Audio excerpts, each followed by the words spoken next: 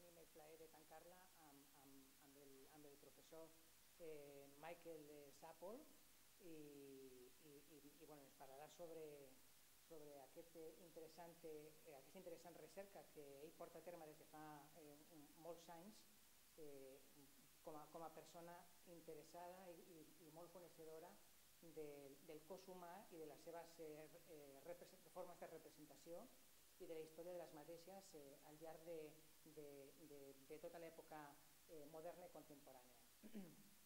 Well, it's a pleasure for me to introduce Michael Sappol because well, I met him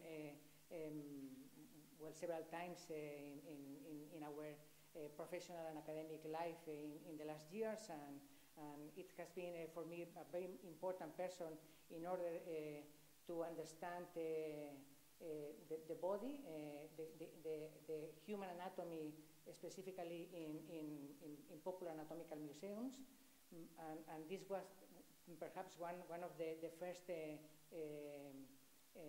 ideas that we connected in order to make a speech here. But well, as you know, Professor Michael Sappol is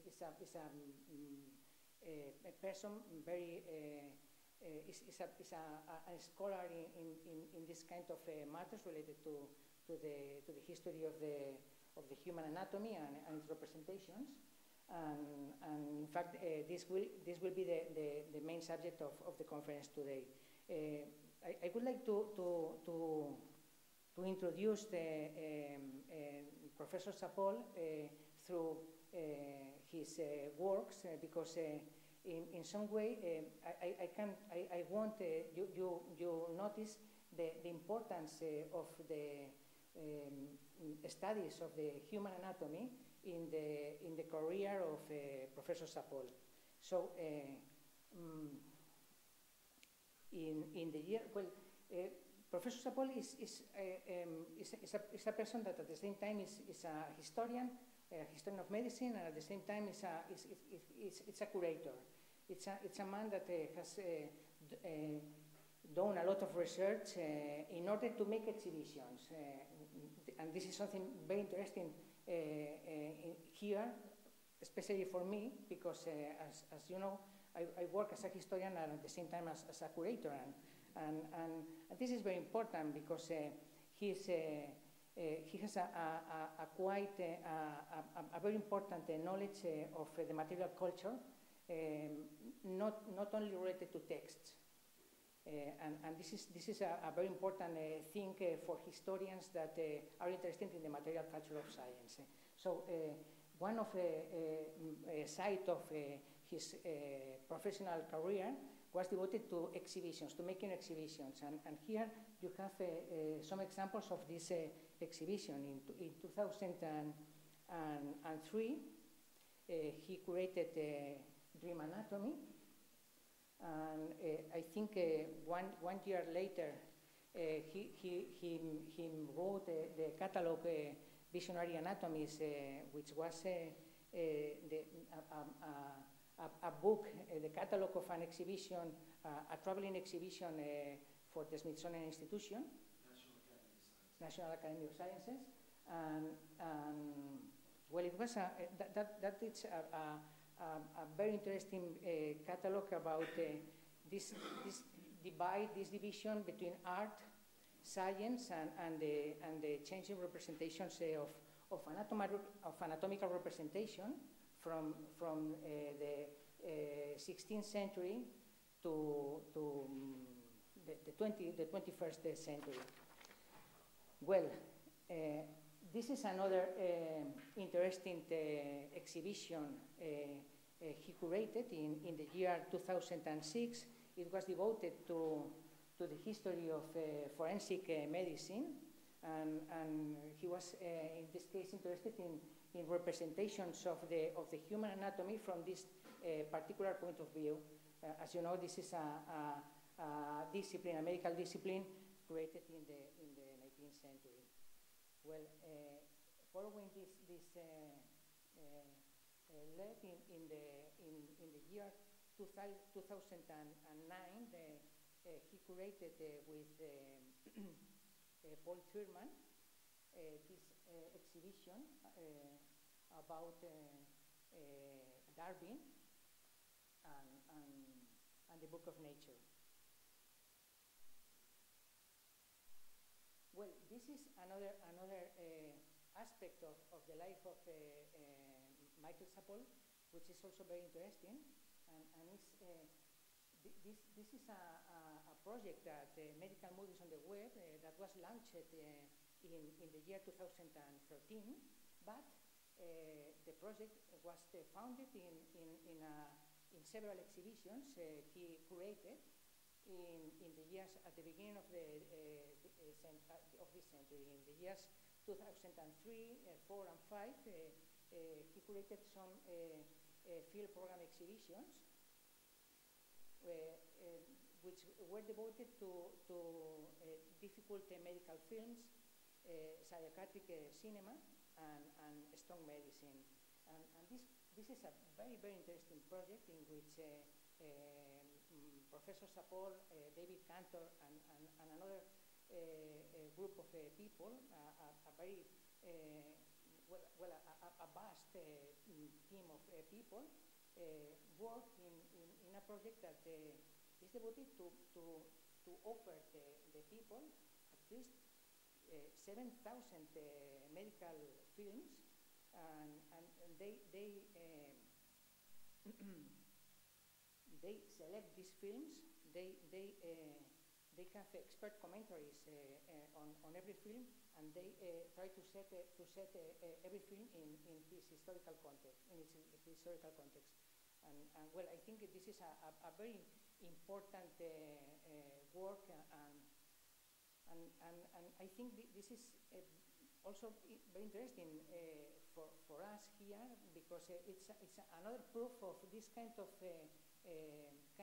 job that historians, or this kind of historians, curators do, and consisting of offering for free to the people amounts of resources in order to do what you want, didactic teaching, scholar research, and so on. Well, moreover, he has another side of professional and academic career in history, and well, in fact, everything is connected in his life. And this is one of his books, and this was published in the year 2002. But well, in fact, it was the result of a doctoral PhD thesis that he wrote in 1997 in Columbia University. And well, this is a masterpiece of the politics of anatomy in the United States in the 19th century. This is a compulsory book if you want to understand the politics of anatomy in that country, but it is also absolutely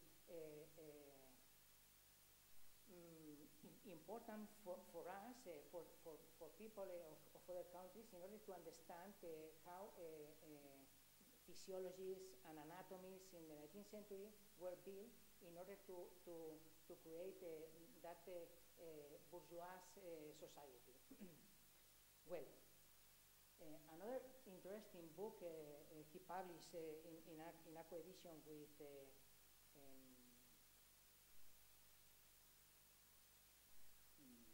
Stephen Rice in 2010 was this cultural history of the human body. As you can see, the human body is always present. It's always taking part in all the works of Michael Sappol and the representations of that. This is a very important feature of his career. This is another this is something mixed, a mixed things between a book and an exhibition. I think this is a curated book in some way. This is a wonderful book where you can find lots of the most important people in the world. I mean, the most important scholars in the world studying the human anatomy from very different perspectives related to science, art, and different techniques in order to visualize the human body through history, of course. and this is, well, this is just, here there are flyers if you want to read this. This is the last book written by Michael Sappol. This is the title, Body Modern, Split Scan, Scientific Illustrations, and the Homuncular Subject. And well, this is a very recent book, but this is not the purpose of the subject today. Today is going to speak us about another of his main themes of interest, photography and anatomy. As you will see, the perspective that Michael Sappol is going to offer us is quite original, because not only because the late reception of photography in the hands of anatomists in the late 19th century, but it will be also interesting in the ways how used photography in order to represent, in order to create, to build arguments, visual arguments, in order to offer specific ideas and concepts to different publics.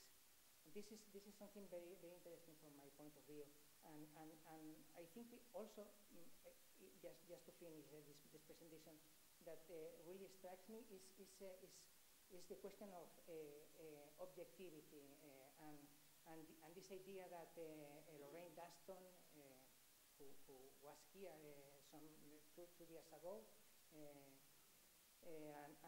Peter Allison has written a lot. This mechanical objectivity. Well, we are there are a lot of studies. Well, an interesting trend in the last years showing that this kind of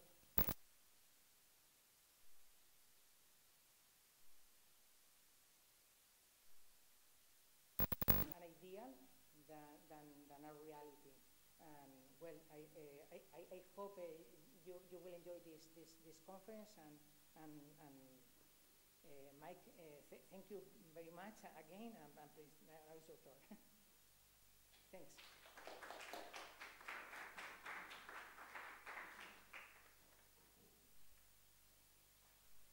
Okay. Try not to look at the man behind the curtain.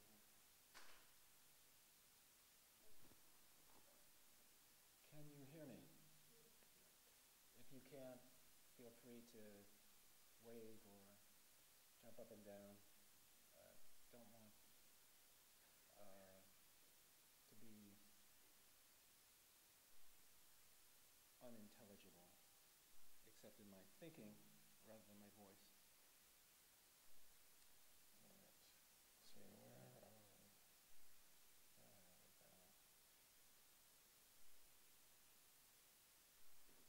Okay, well, thank you so much, Alphonse. It's a pleasure to be here in your beautiful city, which I was last here in 1993, playing in a very noisy and hard to listen to rock band called Crack House, and some club where we stayed up all night and became quite intoxicated. So under entirely different auspices, I'm here. Thanks. Welcome to Anatomy's Photography, which is my current thing. Work in progress, a bit rough in spots, as you will see, and a bit of a mess. My plan is to do a show and tell, provoke you with images, lots of images, see what sticks.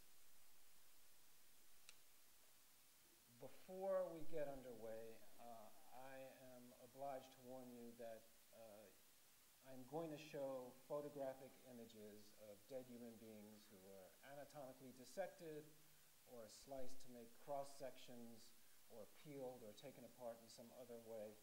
Some of these images are not pretty. In fact, that's going to be a big portion of my discussion here. These are images that demonstrate that we are creatures made of meat and bone and skin and full of parts and textures and shapes and fluids. In some cases, faces and genitals will be visible, even though none of the anatomized subjects ever gave their consent to be photographed and displayed. Now, if that makes you feel too uncomfortable, probably not a problem in this audience, but if it does, you don't have the stomach for it or feel you shouldn't look, don't have the right to look, you can, of course, leave during the talk. No penalties will apply. I hope you'll stay because your responses, whatever they may be, are entirely relevant and valuable to my project, which is about the power and uses and meanings of the photographic anatomical image and about the difference that photography makes and about the changing practice and ethics of anatomical display and voyeurism and prurience as people debated those things long ago, maybe as they debate them now as well. So let's begin with a passage from an article published in an 1860 issue of a medical journal. It begins, quote, "There is no art that has made such strides in this, the most progressive of all centuries, as that of photography. The most profound philosophers of this age have studied and elaborated it as a science, while thousands are daily practicing it as an art. No single branch of art of its age is so universal, no science of modern times has more engaged the attention of philosophic investigators. No science or art, not strictly medical, will more richly repay the scientific physician." So argued Ransford van Giesen, an ambitious 24-year-old surgeon of Brooklyn, New York, extolling photography, this truly beautiful science, in this the most progressive of all centuries.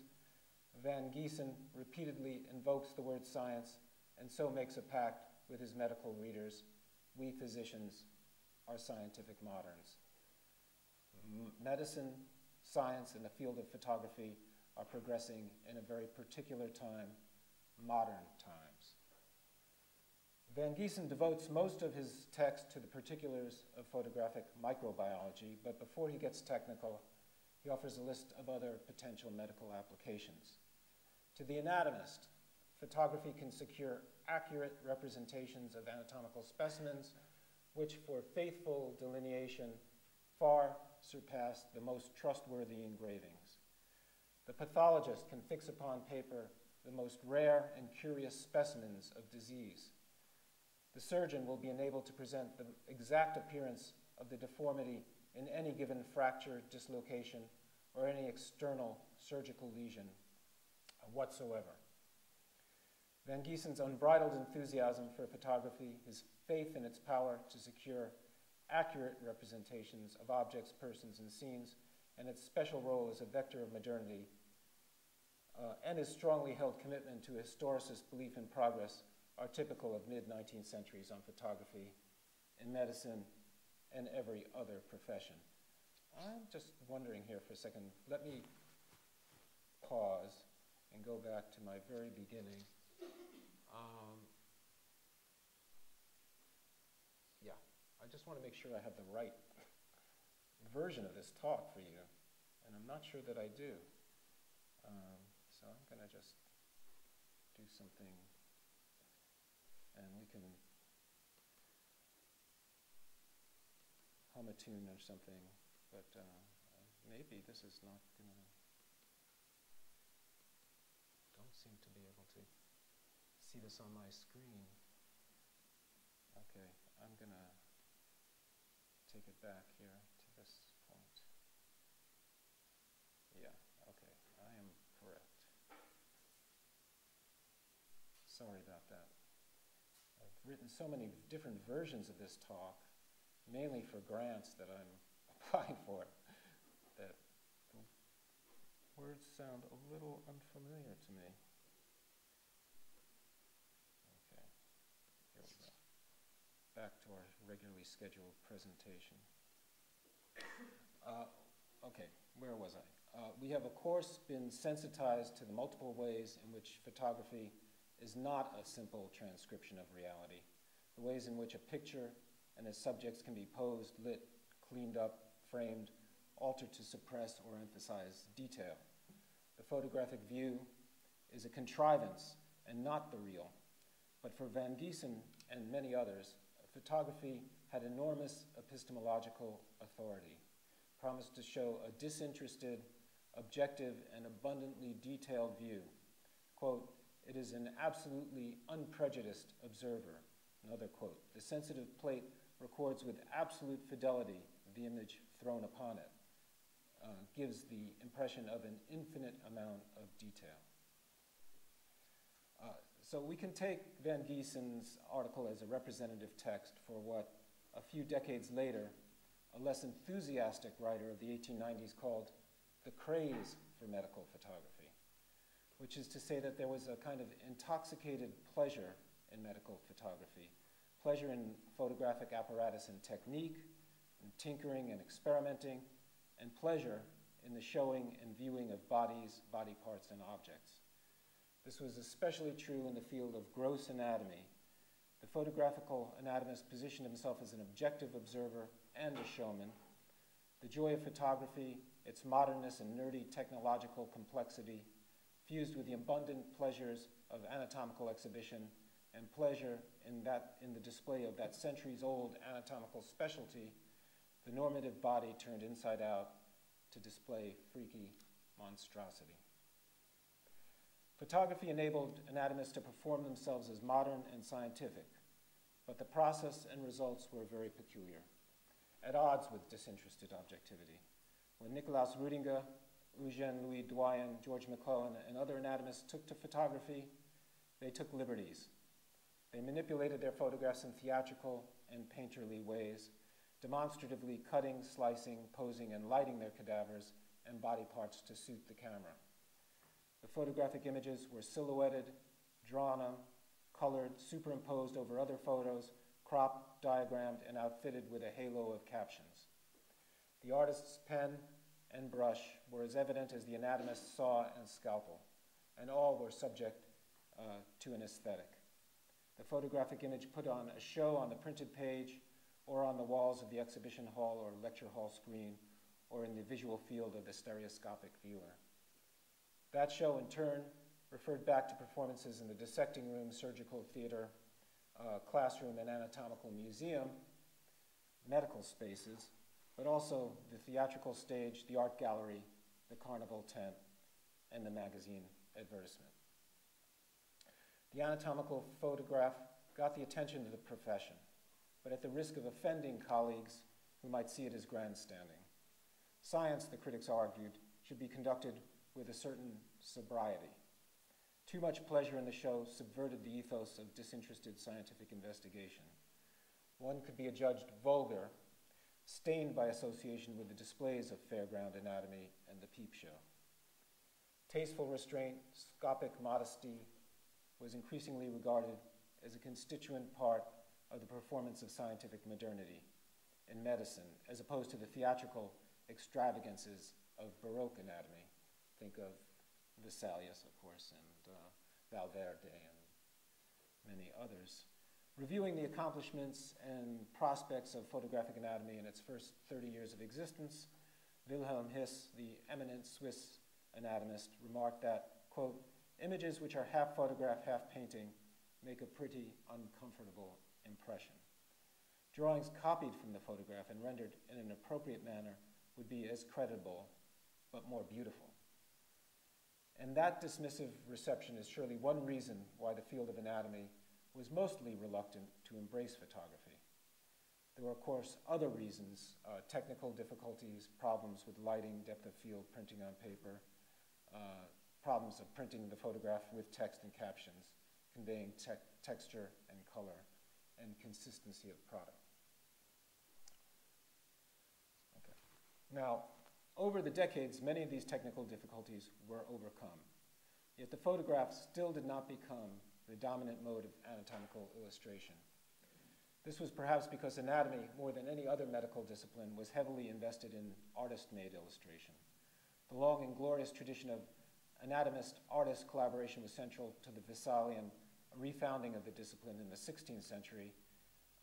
There was at the same time a tradition of physician-made, surgeon-made illustration, and here that kind of illustration was valued as a heuristic device, a form of study, a way to learn and cognitively recognize the structures of the human body. And also, there was pleasure in the drawing. Drawing was a pleasurable medical pastime. Drawing by hand with pen and pencil was seen as an analog and complement to dissection by hand with knife and scalpel. Used the same kind of coordination, the same kind of cognitive frame, at least, or there was an attempt to collapse those cognitive frames. And the sumptuously illustrated, beautifully printed anatomical atlas was taken to be the highest form of medical publication. It was the most expensive and collectible form of medical publication. Beyond that, within the discipline of medicine, the aesthetic investment in anatomical illustration connected medicine not just to science, but to Greco-Roman civilization and the post-Renaissance tradition of figurative naturalism. Anatomy was a foundational subject in both the medical curriculum and the art curriculum, and the professor of anatomy in the art academy was nearly always a professor in the medical school as well. So take as an example this 1856 plate by anatomist-artist Joseph Maclise, which deploys aestheticized figure studies with sensual and erotic valences in an atlas marketed to practicing surgeons and their students. And it was a standard work for several generations, regarded as a triumph of both artistic and surgical achievement. Quite beautiful work. Photography in its initial, in its debut, seemed to sidestep or actively counter the aestheticized scientific image. And the use of photography in anatomy quickly gained adherence after Nicholas Rüdiger commenced his pioneering photographic publication of the anatomy of the peripheral nerves in 1861. That's the figure on the left. I don't know, it's a little washed out. Maybe there's a little bit too much light in the room. Can you see it? You know, some of the detail is missing. Anyway, ambitious anatomists in many countries experimented with photography and made many thousands of photographs.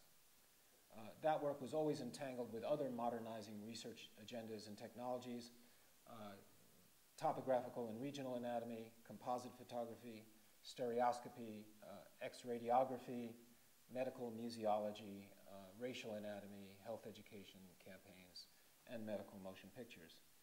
And from the very start, anatomical photography was entangled with the movement to modernize hand-drawn anatomical illustration. Lithographs and engravings were increasingly based on reference photographs. Swedish anatomist Gustav Retzius used photographs as reference as far back as the 1850s. Atlases of hand-drawn artwork were offered as a more legible surrogate of the photograph, which was in turn offered as a surrogate of reality. So it's kind of a chain of surrogates. And beyond that, many anatomical illustrations aspired to make works of photograph-influenced naturalism. There was then a dynamic relation between photography and anatomical illustration. The illustration aspired to be as accurate as a photograph, even to look photographic. The photograph aspired to be as legible as an artist-drawn illustration, and even in some cases have some of the aesthetic qualities of an artist-drawn illustration, or not. The figure on right is from an 1870 volume of artist-drawn anatomical illustrations which used photographic images as a reference and epistemological guarantor. But the photographic original is, maybe you can't see it, is not a pure photograph, far from it. The plate's been heavily retouched to make the image clearer and cleaner, to bring out certain aspects of the anatomy of the head. And oddly, the photographic original is in some ways more legible than the steel engraved drawing that copies it. I'm wondering, is there any way that we can turn off a little bit of the light in here, or is it just on and off? Do you know? Don't want to put you completely in the dark. Maybe that's a little, oh. Is that okay? I don't want, if you, that also, if you want to snooze now, you'll be a little bit less. Anyway, so the aesthetics are complicated. Are these images from Eugène Louis Doyen's early 20th century photographic atlas beautiful, or ugly, or both? That we can pose such an odd aesthetic question is an indication that photographic anatomy is richly complex, and even though mostly seen as marginal, connected to big issues. The issue of epistemic authority in scientific publication and practice. There's questions of objectivity, knowledge production, and the truth, and how those are performed and validated and sustained in representation and in reading and viewing. And these are questions which go to the origins of the development of science as a category in discourse and as idiosyncratically practiced in various disciplines, and in publication, in text and image and diagram. How did photography function as a rhetoric and technology of mechanical objectivity? Of course, I'm gesturing here to Daston and Galison. How did the anatomical photograph fix or disrupt the medical gaze in the subject that it constitutes? Gesturing here to Michel Foucault. There's the issue of aesthetics in the scientific image, the relationship between art and science and artist and scientist, the relationship between the beautiful and the true, beauty and ugliness as structurally imposed signifiers of the real, and the problem of the tacit and articulated conventions and genres of the picture and pictorialism in art and science, and in the larger Bildwelt, and the picture environment in which all of these images were created. Issues that are at the heart of work done by art historians like Rosalind Krauss, and then image media scholars like Horst Bredekamp and Alfred Taubler and Martin Kemp. A long succession of art historians have dealt with this, stretching back to Panofsky and Warburg. And then there's the issue of the visual rhetoric and performance of the modern, where modernity is a moving target and a capacious signifier, and science and scientificity are moving targets within the moving target, which is the subject of my new book, Body Modern, and also recent work by Andreas Killen and Cornelius Bork, Matthew Biro, Janet Ward. With that said, let's consider this soiled figure from Nicholas Rudinger's Atlas of the Peripheral Nervous System, the very first photographic anatomical study, published in Munich in 1861 when Rudinger was only 29 years old. I can't find any photographs of him from that age, so this is older Rudinger looking back on his youthful work. The photographs were printed on paper separately from the text, pasted onto pages that are 26 centimeters tall, a pretty ambitious, and the largeness of that indicates the ambition of it. Observe that while it's evidently photographic and advertised as such, it's heavily retouched, a hybrid of drawing and painting and photography. The hand of the artist compensates for the technical limitations of the photograph, which were many. In 1861, artificial light sources weren't strong enough to light the photographic subject, so unfocused daylight had to be used. It was hard to make images legible. Dark areas of the body often turned to black. Hard to print photographic images in large quantities, and near impossible to print them on the same page as text. That photography in medicine was new and exciting and performed the modern, created cultural capital, a buzz that attracted the patronage of the Bavarian court of King Maximilian II and then of his son Ludwig II, and the participation of court photographer Joseph Albert, a Bohemian savant who photographed the Bavarian royal family and friends, and also photographed many scenes from Wagnerian opera. Rudinger's collaboration with Albert was published under the aegis of the Literary Artistic Institute, Literarische Artistische Anstalt, which tells us that cultural, scientific, and medical accomplishments were perceived to be allied and not opposing categories. The publisher, Katja was one of the great presses of German Romanticism and published a list full of science and literature and philosophy, works by Goethe and Schiller and Schelling and Hans Christian Ørsted. There's an improvisational feel to Rüdiger and Albert's atlas. They're trying to figure things out. Some plates are so heavily gone over that the underlying photograph is almost entirely covered up by pen and brush. The image loses its photographicity. In this plate, the most photographic parts of the image are in the borderlands, the bony ripples in the back of the cranium, the 5 o'clock shadow under the nose. I don't think you can see it too well, but it is really a work of pen and ink.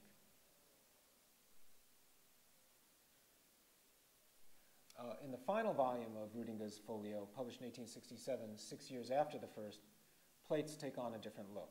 Some of the figures are photographed against dark backgrounds to provide more contrast. Some appear to be raw, unaltered by an artist's hand. And one other thing is apparent. The images are exceedingly ugly, which makes them different from contemporary hand-drawn anatomical illustrations.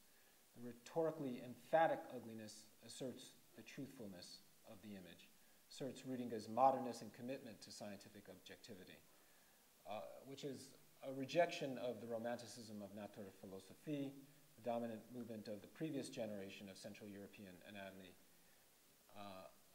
a rejection of Naturphilosophie's insistence that in nature, the beautiful and the true must always converge, a program which admittedly expands and revises what counts for beauty. But here I don't think these count for beauty. In other words, anatomical photography is a story of generational conflict and succession, also a how to get modern story, a how to get scientific story, and a how to get ahead story. And the context for this is that in the middle and late decades of the 1800s, gross anatomy was at a crossroads, while for centuries anatomy was the most visible part of the program to make medicine scientific. By the 1860s, it had a lot of competition in pathology, microbiology, embryology, neurology, and other fields were the exciting fields. Where medical students once clamored to dissect, they now clamor to work with microscopes and advanced instruments and new technologies in the laboratory and the clinic. There were, of course, other ways to be modern and scientific going on at the same time. Photographic anatomy was preceded by, and in the 1870s became entangled with, a movement with similar aims and aspirations, cross-sectional topographical anatomy. Topographical anatomy, a new field based on new techniques, allowed anatomists to renew their claim to being modern and scientific by making a critique of classical anatomy and its methods.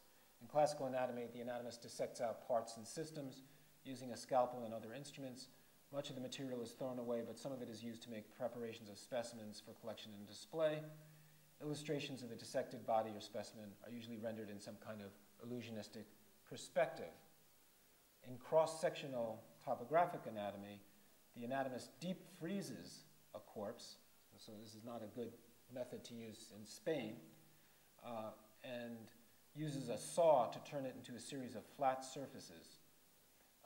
Such surfaces are traced onto paper or glass, and the tracings given over to artists and printers for refinement, labeling, coloring.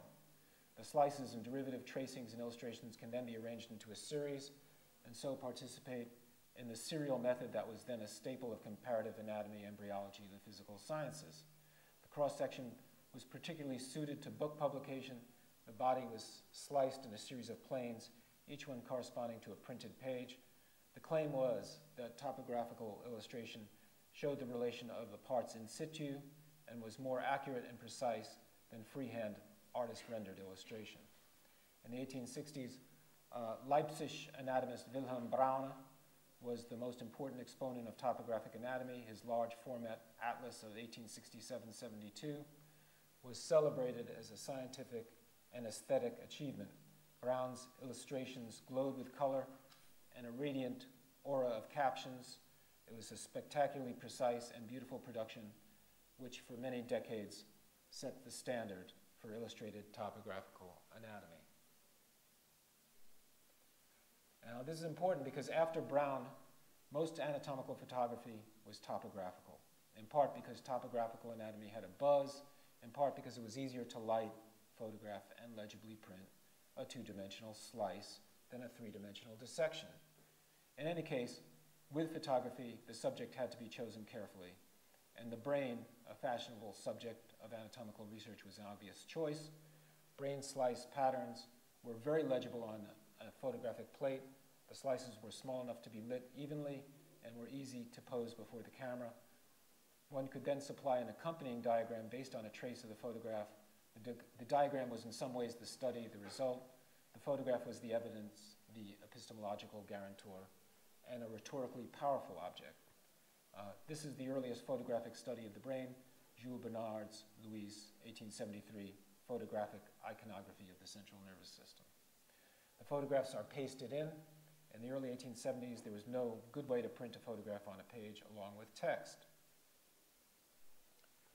But change was soon forthcoming. In 1873, Joseph Albert invented something called Albertotype, a variation on the Colotype printing process, and a year later devised a three-color photomechanical printing process.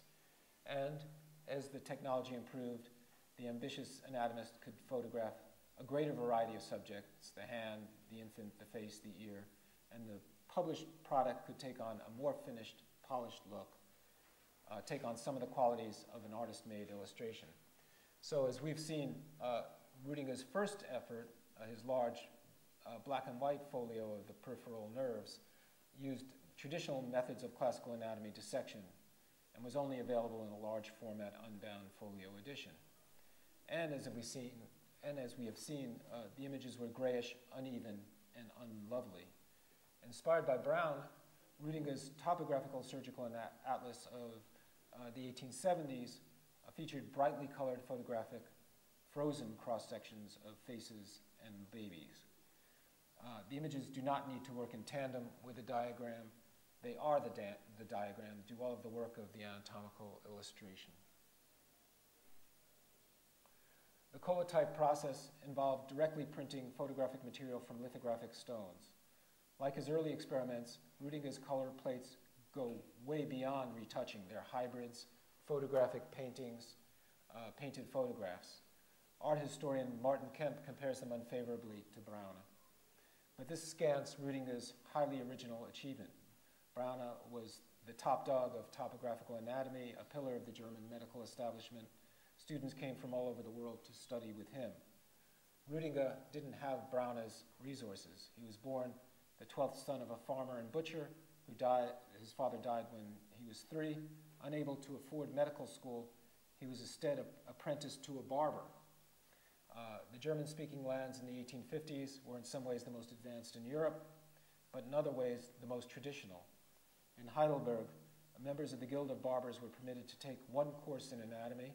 Rüdiger took advantage of that to get a barber's degree in what was then called minor surgery. In other words, in the year 1850, at the age of 18, he became a barber surgeon, an occupational category that had become extinct in both Britain and France 100 years earlier.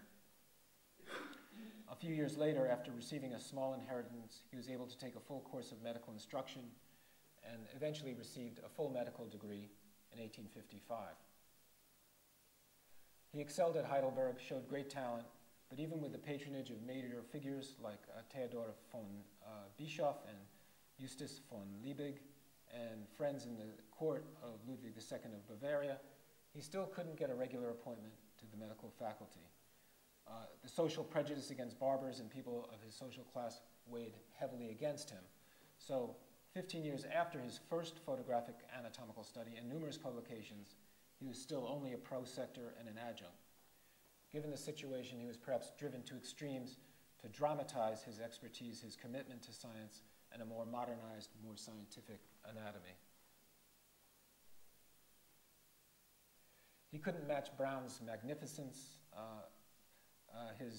Rüdiger's topographical anatomy was a smaller format book, printed on lower quality paper without the assistance of a brilliant artist, and so he used colorized photography, only 3 colors, starkly silhouetted against a black background in this period, it was still, the usual practice was to show figures against the white of the page. The publication placed him in the company of Braune as a topographical anatomist and innovator, and in 1880, at age 48, helped him to finally receive a full appointment to the medical faculty. But his publications never circulated globally, unlike Braune, who's translated into English and French. And the eminent Swiss anatomist Wilhelm His, who, in contrast, became full professor of anatomy at age 26, and he was not generous to Rüdiger. In his 1891 review of the history of photographic anatomy, the Swiss anatomist dismissed images such as the topographical anatomy of Rüdiger, which are half photograph, half painting. Now, to my eyes, Rüdiger's plates are beautiful, even though His said that they were quite unbeautiful. But notice the photographic, least painted parts of the image are the undissected ones, the undissected parts, the borderlands of the image. The dissected parts are colored and painted to look more like an artist-drawn chromolithograph. His does not comment on that convergence, nor does he acknowledge that some highly naturalistic artist-made anatomical illustrations with grotesque views of dissections could also induce discomfort.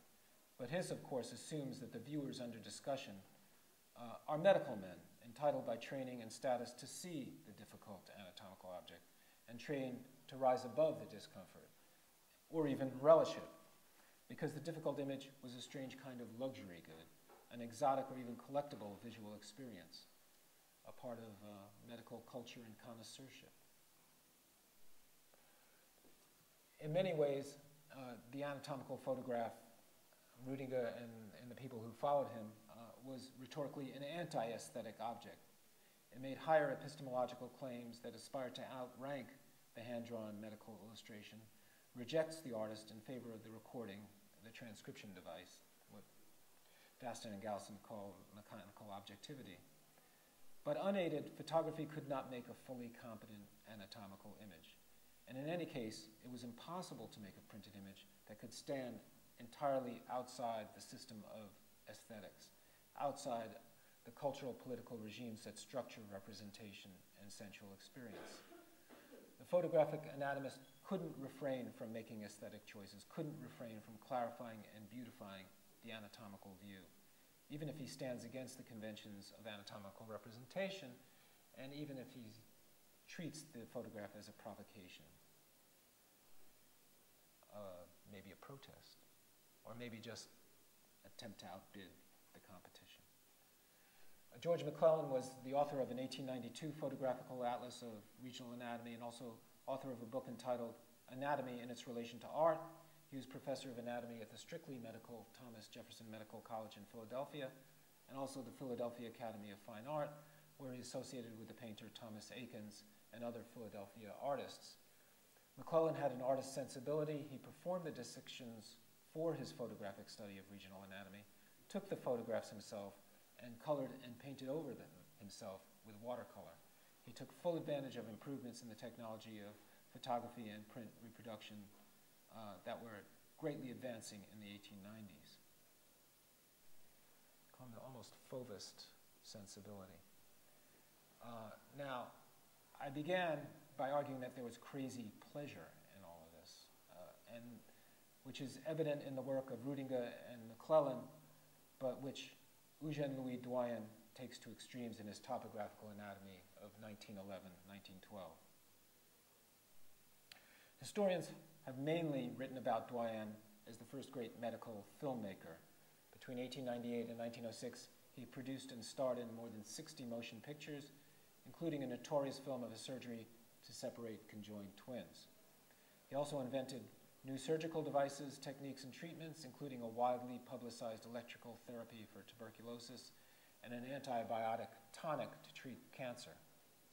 A prodigious surgeon who performed difficult surgeries with precision, speed, and theatrical flourish, Doyen was perhaps the last great exponent of the great French tradition of extravagant surgical showmanship. He was also a notorious provocateur who denounced and insulted the Parisian medical establishment at every turn for being mediocre and failing to be modern. Supporters described him as brilliant, detractors as charlatan. Truth, probably somewhere in between. Doyen's photography cuts right to a contradiction at the heart of traditional anatomical image production.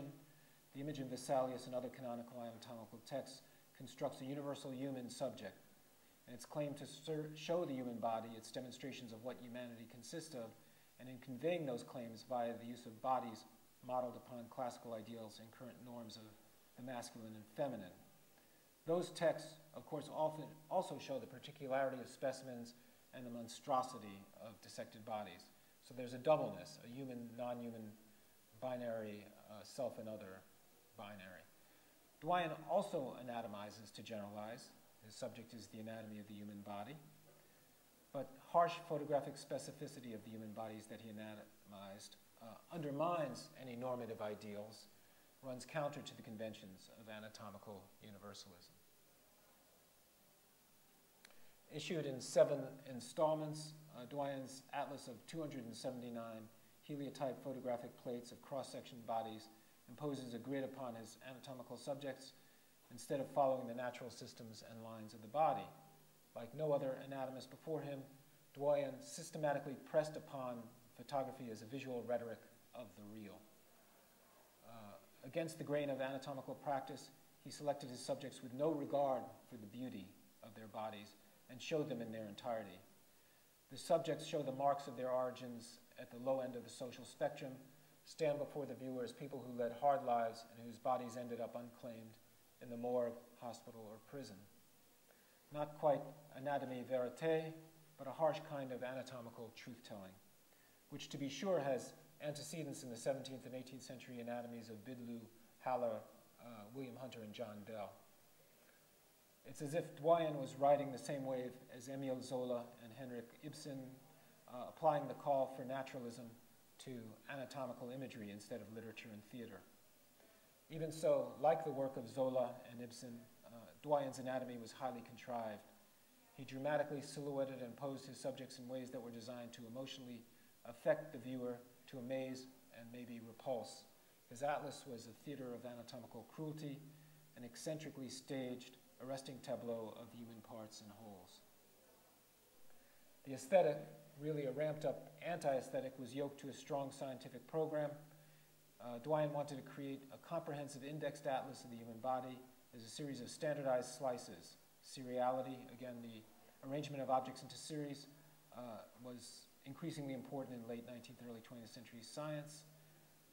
And the rationale was that the objects of study could be compared, and from these comparisons, the scientists could derive generalizable laws or principles. While that was axiomatic in comparative anatomy or racial anatomy or evolutionary biology, embryology, no one had ever done it so rigorously or systematically in gross anatomy, although the question is there the same kind of payoff? I mean, it is a principle of seriality ruthlessly supplied, but you can't make generalizable principles, I don't think, from that, and he didn't attempt to. No one had ever done this photographically, although Brown had started and Pirogov had started this project.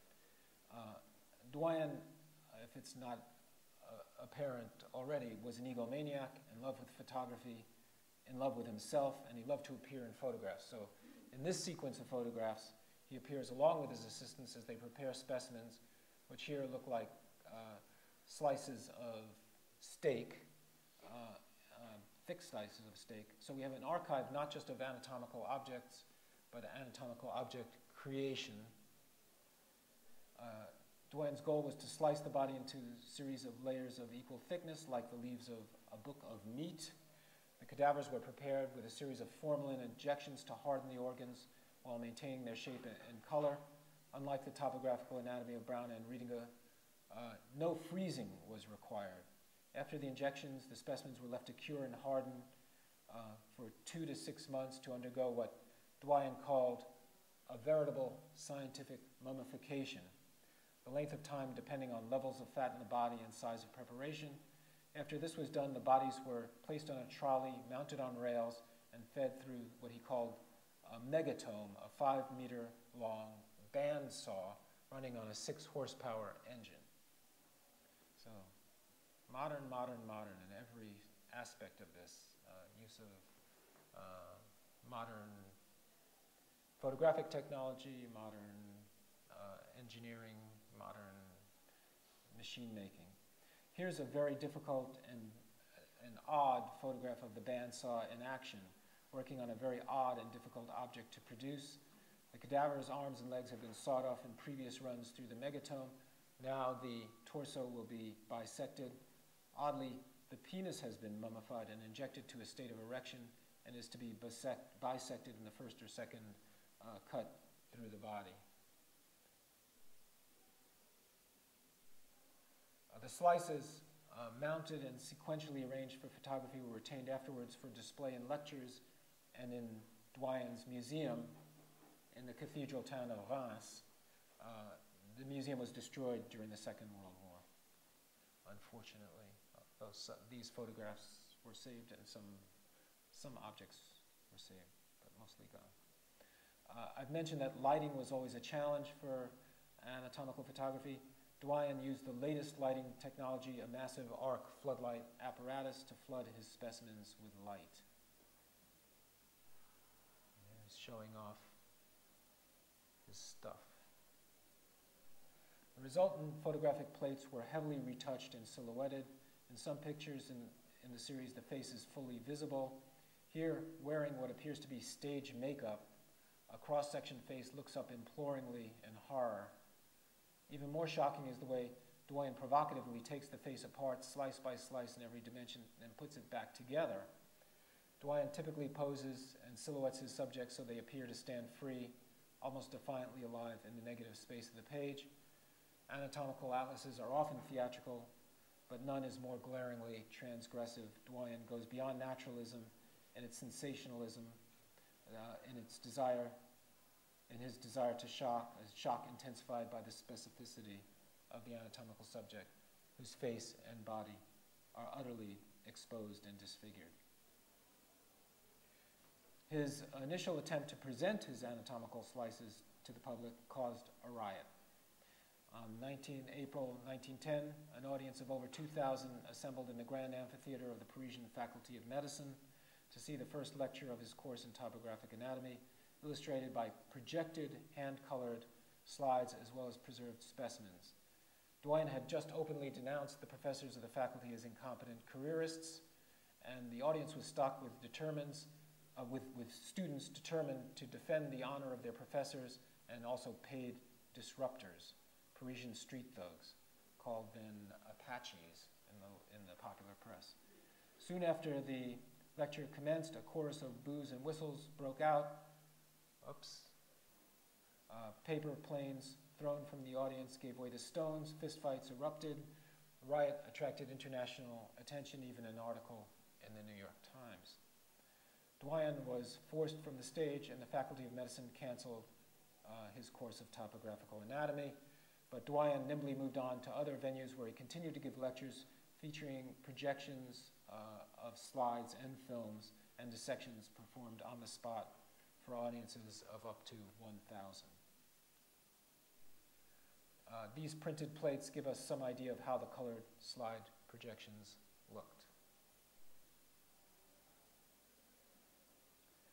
Doyen was independently wealthy. He had resources to shoot photographs and to make movies, and he had wealth enough to finance the publication of his very own medical journal, Archives de Doyen, which for a run of 3 years from 1910 through 1912 served as a venue for his photographic projects, was fully stocked with dramatic and bizarre images of surgical procedures and anatomical sections, all performed by the Grand Doyen himself. His great resources even allowed him to experiment with color photography, which was expensive and difficult in the 1910s. Even now, these photographs pop with colorful, bloody brilliance. The publications were all aimed at a medical audience, but Doyen played everything out in public. He was a great figure, a celebrity, a swordsman, a passionate advocate of socialism, a Dreyfusard, pioneering medical filmmaker, inventor, and so forth. His family fortune came from a company that manufactured a popular brand of champagne, Grand Vin de Champagne, Doyen and company. Hence the paper money that seems to be growing out of his surgical apron in the caricature sculpture on the left, which is a parody of Valverde's famous 16th century anatomical illustration, and the skeleton celebrating with a bottle of bubbly in the caricature engraving on the right. It's said that Louis Pasteur invited him to collaborate and join Institut Pasteur. Doyen declined. Le Grand Doyen didn't need Louis Pasteur. The faculty of Johns Hopkins, who were the great innovators of American medicine and surgery and medical education, doing a tour of Europe, watched Doyen perform a surgical operation. They were reportedly appalled by his grandstanding flourishes and the way he kind of voila, as he gestured. Popular press, as you can see, took notice, and in the golden age of Grand Guignol theater, made the obvious association.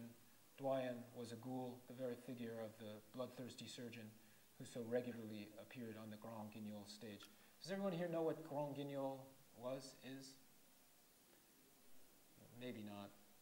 Anyway, it was a very bloody, sensationalist, popular theatrical form that flourished around this time. Lots of stage blood and sadism. Here you can see the artist, did I miss one? Oh, they're out of order. Doyen was a friend of Dr. Achille Adrien Proust, Marcel Proust's father, and was a frequent visitor to the Proust home, and it's said that in À la recherche, les temps perdus, the character of Dr. Cotard, an insecure, pompous social climber given to sneering, jealousy, and feeble witticisms, is based in part on Doyen. This satirical lithograph by Adrien Barrère depicts unsmiling members of the Faculty of Medicine of Paris attending a lecture demonstration by Doyen, who gestures in front of a smiling, naked female anatomical subject surrounded by cameras, gramophones, and champagne bottles. And I don't know what the gramophones are. In a bunch of these cartoons, the gramophone appears, so I don't know whether it's that, I'm really just at the start of my research on Doyen. I don't know whether it's that he did surgery with musical accompaniment or he recorded himself. I'm not sure, but I'm sure there's some meaning to that. The artist Barrère, who did that lithograph that we just saw, also designed a large number of posters for Parisian cinemas and Grand Guignol Theatre. So, and Georges Villa, another artist who did this lithographic caricature on where you can see the figure of death, is even shocked. Even the figure of death is shocked by Doyen performing surgery on his veritable, scientifically mummified patient. Anyway, in this series, Doyen places the anatomical subject on a table, performs an anatomical guillotining in multiple slices. Quite remarkable. Actually, when I first presented this, I animated this, and then I said, oh, this was too gimmicky, but they're all pretty much in register. You can see the head fall off. Doyen's anatomy was emphatically playful. One can easily imagine his perverse satisfaction in the difficulty of the thing he was doing. I have to admit, I actually also feel some pleasure in seeing these peculiar multivalent photographs and this particular series and the series that it initiates. There is no joking, no winking in the accompanying text. It's all serious. Captions indexed to reassembled body provide a dry table of contents for the accompanying sequence of slices, all scientific, no joking. Sociologist, philosopher Bruno Latour famously argues that there's nothing you can dominate as easily as a flat surface. Latour is mostly referring to the inscription and transfer of three-dimensional views onto two-dimensional rectangular pieces of paper. But here, an odd intermediary step disrupts the process. Before it goes to paper, the human body is chopped up to make overlaid, flat, stackable surfaces. These surfaces then are imprinted on paper, collected together in books to serve as serial representations of the three-dimensional body. Doyen represents the flatness with great rigor, but plays with slices, puts them back together again, takes them apart. Latour argues that power comes from the up and down scaling of images and the transformation of them into optically consistent planes. which is what Doyen does when he divides bodies and photographs and prints images and slices, scales them up and down, takes them apart, puts them together, makes the body into a series of flat pages. But his atlas emphasizes in almost a sculptural way the three-dimensionality of the body, its meatiness, its volume, and its helplessness before the anatomist. It's completely different from Brown, who it's just a series of flat surfaces in Brown. There's a peculiar oscillation between the two-dimensional textualized flatness and three-dimensional embodiedness. If scientific knowledge is about the making of two-dimensional models, the reduction of three-dimensional embodiment to the flat surface of a page,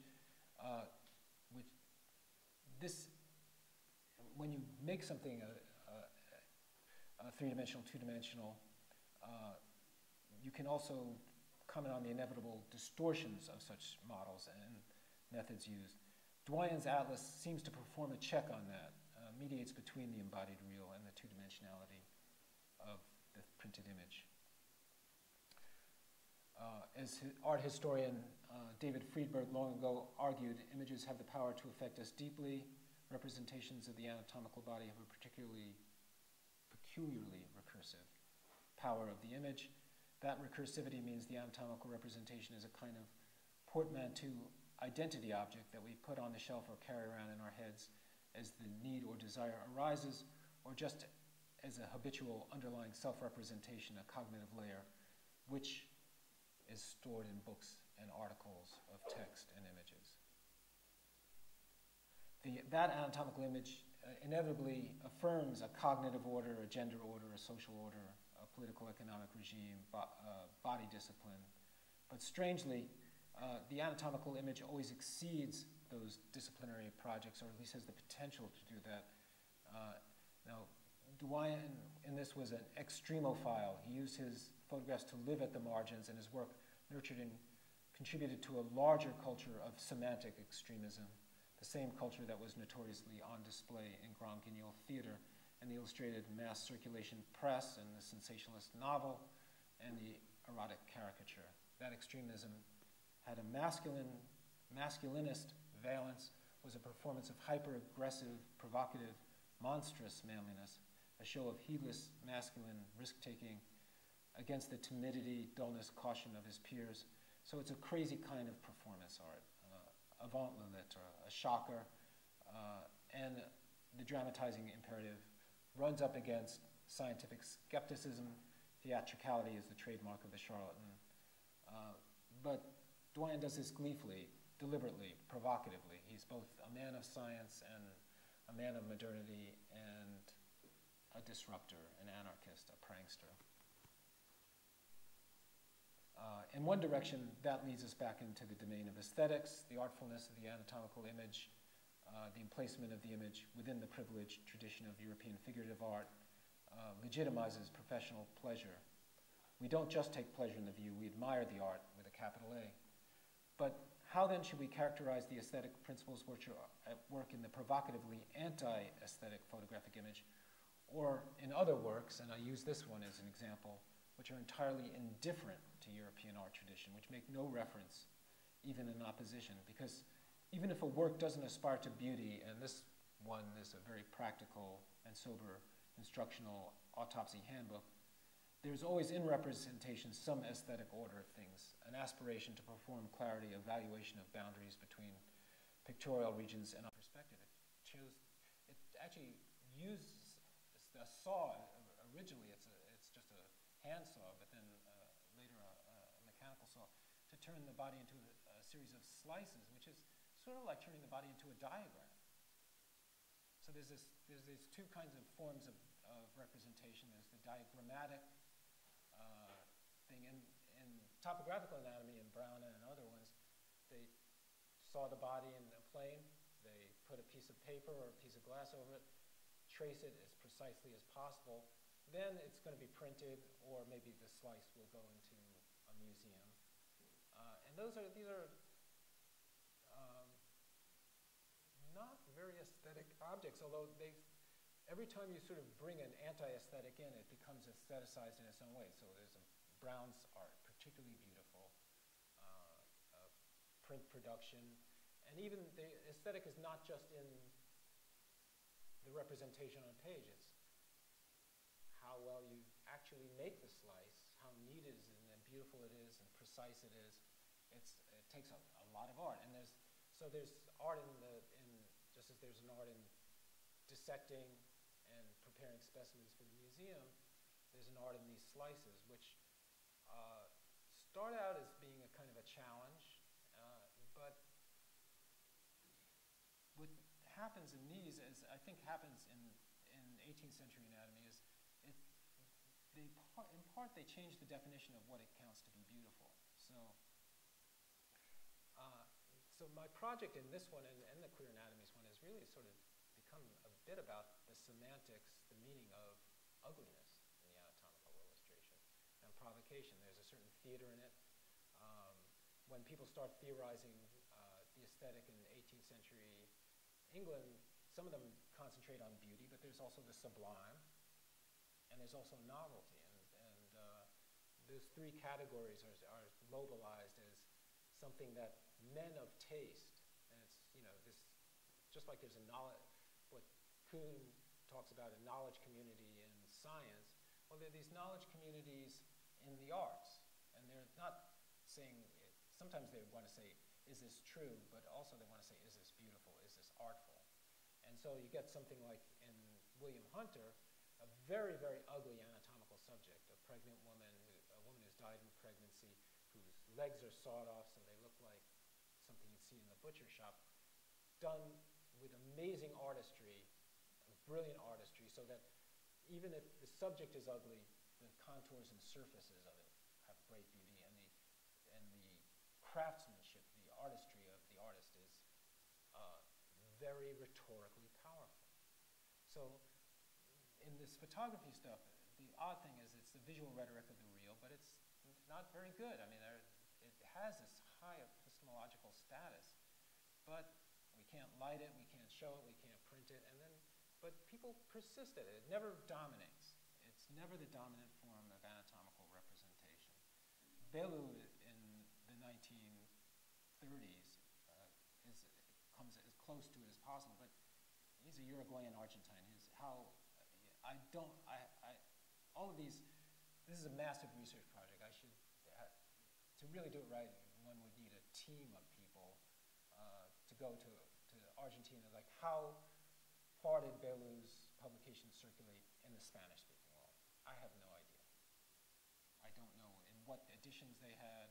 I know that he was well regarded, that he came to Washington, D.C. The National Library of Medicine collected his work, thought he was important enough to, and he addressed international conferences. But I don't know. So in any case, it's a moving target all along, and that's one of the problems with beauty, just like it is with this other thing that's going on, which is to be modern, how to be modern, and which is to say, to be modern could be a challenge to the power structure. It can be something that young and ambitious, marginal people in the periphery, or people like Rudinger, who's a poor boy trying to break into a rich man's club. So he's modern, but what's modern in 1860 is not modern in 1875. And so there's a constant kind of one-upmanship. And even Doyen, who's super modern, but he's old-fashioned in the fact that his showmanship is not modern. He's like, he loves the show, which is more like Bourgeoisie. I don't know how familiar you are with anatomical representation, but Bourgeoisie in mid-19th century makes this fantastically beautiful 8-volume surgical anatomy with a gifted artist, Jacob, who's trained by Jacques-Louis David in French neoclassicism. The skin is beautiful. There are beautiful women and sometimes beautiful men being shown in these pictures. The anatomical subjects, were they chosen for their beauty even before that, or did they just beautify them on the page? Again, I don't know whether it's impossible to know that, but that's an interesting question. With photography, you can choose a nice-looking body. I mean, he probably had access to it. I think Doyen deliberately chose ugly bodies. And I think he he did it to make a point, because that was like to shock the rest of the Parisian faculty of medicine, and also because it was a kind of over-signification, the rhetoric of the real. It's even realer when you show ugliness, because that's... But on the other hand, he took this ugly body and then he applies stage makeup on them before photographing them. You know, it's hard to know what was going on. It's a long answer.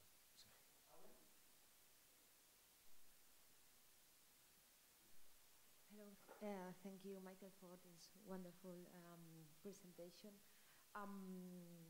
My question is, it also has to do with Dorian work, but in terms of the circulation of images. We already know that some of his medical films were shown in some popular fairs, and I mean, they were exhibited in those kind of fairs, so popular fairs. And I would like to know if his photographs have this kind of destiny as well. I mean, you have shown us those examples of himself being portrayed in the Grand Guignol and in some satirical magazines, but were the images he produced circulated in, like the underground sort of exhibited? Well. Yeah, I wish I knew. Now, the story that you referred to is become a classic story in the history of medical motion pictures, is that Doyen did a surgery to separate Siamese twins. It's said, now I think maybe recent research is saying that maybe this story is not quite true, that his assistant got a copy of the film and sold it to fairground carnival operators, who then showed this, and this was a big scandal that this should have stayed within the domain of professional secret. In other words, only be seen by medical professors and medical students, and it was shown to the public. Clearly, if he's appearing on the front page of satirical weeklies, people know that he's doing this stuff. Of course, the motion pictures are reported on. I don't know how many people saw Doyen's motion pictures, and it's unclear whether that story is even true. But it becomes a legend. Now he gives these lectures out after the riot. It's said, and again, I'm just starting the research. I don't really know the details of it. It said that he gives these lectures and these lectures are sort of for medical students, but also open to the public, I think. And if you're going to speak in a big auditorium in some of these towns, I think the expectation is that people are going to come. His publications are really technical. On the other hand, that anatomical, the ones I showed of the anatomical guillotining, that's printed on the cheapest paper imaginable. So the question is, what was the print run? How was it circulated? Did people sort of think, I'm just going to buy this, sort of like the way you buy pornography? It's not really something you don't want to show your kids, or but or the way people might buy, horror, sensationalist novels, or freaky things. I don't know. I don't know how many people in the Grand Guignol. The Grand Guignol itself, which they put on 5 or so short plays an evening with lots of stage blood, usually some farces, often had the figure of a sadistic doctor. Most of those plays have not been printed or even in French, and certainly very few translated into other languages. Doyen, some of those could have been modeled almost directly on Doyen. The cartoons suggest that, as I said, the same artist who satirizes Doyen also does posters for Grand Guignol. So I don't know that question. But I mean, later on in the 1920s, when the Deutsche Hygiene Museum, and in the 1930s in the Chicago World's Fair and in the New York World's Fair, and They do have large exhibits of both of photographs of anatomical cross sections, and it's considered to be not. I mean, they're just mixed in with 38 other kinds of representation of anatomical models and giant X-ray images and all kinds of other things. But it's considered to be, you know, part of the ensemble of medical modernity. But those are not really, they're really kind of not sensational. I mean, they're kind of like educational. I mean, in all of these images, there's a bit of memento mori. This is an image of death as well as the human body, and also some element of monstrosity. And that's the tension that goes. I don't think it's adequately been written about in the history of anatomical illustration. The monstrosity of anatomical illustration. But the question is to use contemporary sources to it's hard. And a lot of this aesthetic reception of the work, or the way it's seen in relation to other kinds of representation outside of medicine, it's hard to know. I mean, people don't articulate, even like with McClellan or Rudinger or Doyen, just going through the medical press to look at reviews of what people say about it, they're not terribly enlightening. They don't say a lot. I mean, you're lucky if someone says anything meaningful. Usually they're just summarizing what it is. And occasionally they'll talk about the crudeness of something or the precision of something.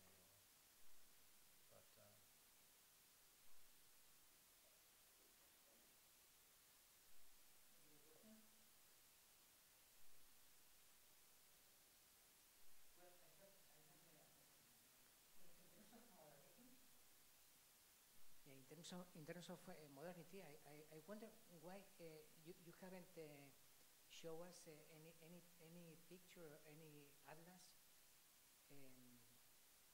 about the introduction of X-rays, of photographing the human anatomy from this perspective, the X-rays photographic machine. That's a very good question, and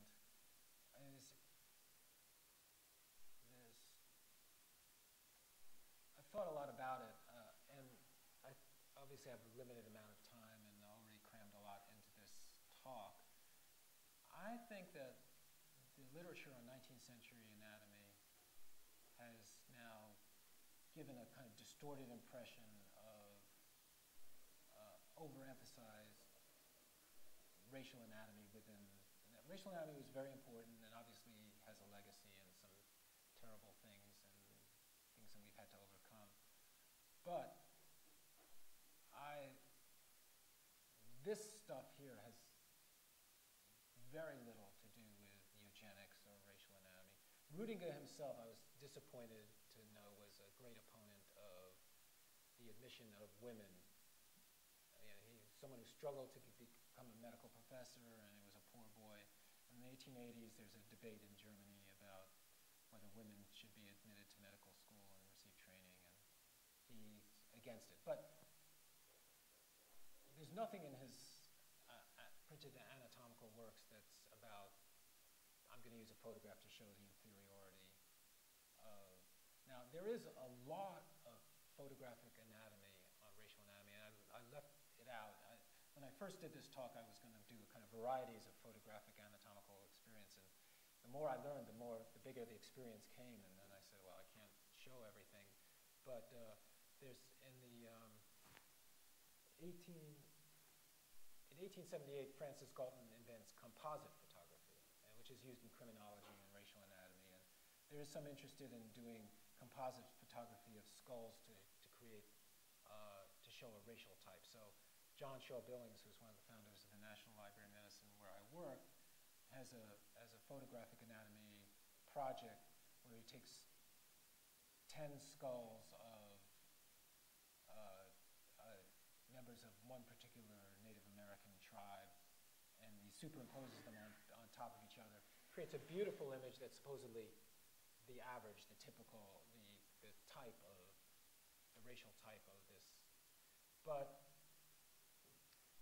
that's not, it just doesn't seem to play out much. And Gustav Retzius, who is, of course, the great Swedish comparative anatomist and neuroanatomist, contemporary of Ramon and Cajal, he also has comparative anatomy of skulls, both from a pathological perspective and also comparing different species of primate, and also takes these beautiful, beautiful photographs of human skulls which do show racial variation, and brains. So it's skulls and brains, but interesting that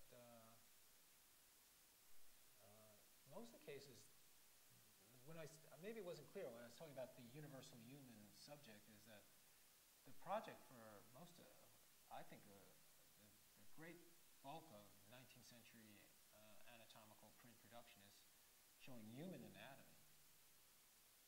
It's not about racial difference. Now, that I omitted. Doyen actually does use one black man as a subject. He's the man that actually who was getting the erect penis cut in half.